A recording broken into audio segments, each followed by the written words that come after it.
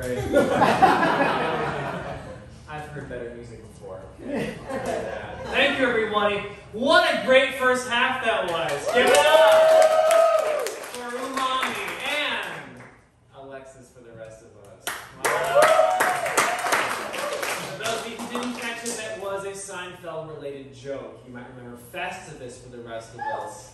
That was what it was a play on. It was a play on words. It was clever, yeah? I think it was clever. Thank you. Yeah. Anyway, we're back for the second half, hey everybody. I'm still Jacob Liss, and I'm still here, and you're still here. That's great. Very good. So I was at gunpoint demanded that I do a little bit more for you. I have a couple more minutes. We did say some minutes of comedy at the beginning of the show, and I'm going to deliver on that promise of some minutes, okay? So that there will be some minutes of comedy. And I was doing some thinking, and I'm going to give you the following material, okay? Here we go. So, to begin, you've all used the bathroom before, correct? Most of you, not all of you, no? Shaking your head. Woo! Just hang in for this joke. You'll learn about it as you go along. In Vienna, Austria, because you remember that's where I live. I'm a European. I am from Europe now. There is a very popular brand of toilet paper. This toilet paper is called Cozy, aptly named. And Cozy has a certain tagline on the packaging. I'll give it to you first in German so you know that I speak German and you're impressed with me. Ready? So weich, dass man es blind erkennt.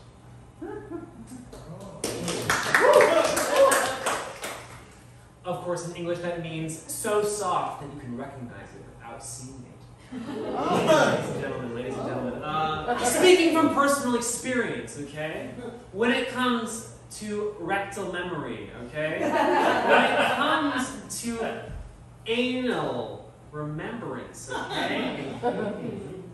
It is not the softest things. It's not the softest things that the body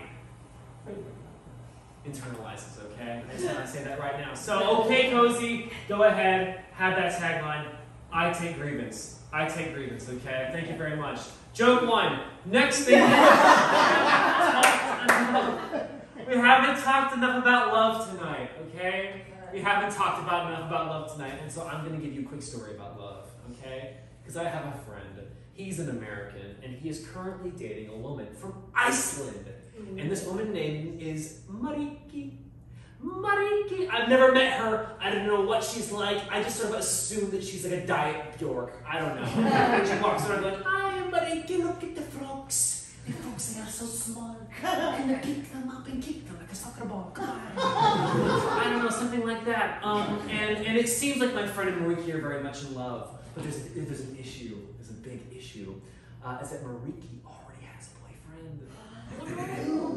His name is Gundor. And he is from Sweden. Problem number one. Problem number two. My friend and Mariki do not practice safe sex, okay? There is no condom, there is no life jacket, there is no flotation device. It is raw, it is like beef tartare, okay? Nothing is being cooked. And it's a bad thing, okay? It's a bad thing, because what happens if, there's a bun in the oven, and she has to take an American baby back to her Swedish boyfriend? Difficult situation. And I have imagined the situation for you. I'm going to play it out for you here upon the boards right now. Okay? So I take you to Stockholm. Woo! Woo! Mariki. Mariki! That baby is not my baby. That baby is not my baby. No, Kundor. That is your baby. Look, the baby. It is curling to the lingonberry patch. You know lingonberry, favorite Swedish fruit. It must be your baby. No, Mariki, look. The baby is not going to the lingonberry patch. No, it is going further. Look where it is going. It is going into the McDonald's. It is going to the McDonald's, Mariki. That baby is not my baby. No, Kundor, look. It is at McDonald's, yes, but it is not ordering the hamburger. No, it is ordering, Sir surströmming, famous Swedish dish, fermented fish inside. And can you open it? So it must be your baby, Gunther. It must be your baby. No, but look, Mariki, the baby is coming back to me. The baby's coming back to me. Look, it is doing something with his hands. What are you doing with your hands, baby? What is this? Is this? It is making a game sign at me. Mariki, the baby is not my baby. No, Gunther, it is not a game sign. Look, it is traditional Swedish finger game. Hackery-cookery, you know. You play the same when you were a child. This baby, which is your baby, but wait, Mariki. Mariki, the baby is... What is that baby? The baby wants to say something to me.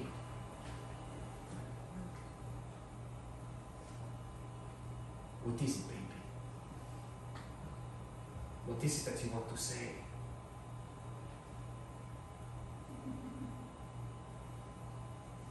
Gimme. Gimme. Gimme a man after midnight. Won't somebody go and chase these shadows away? Oh my God, Mariki! That was ABBA. That was ABBA, Swedish band. This must be my baby. You must be my wife, and I love you, and I love this baby. There we go, and that's how my friend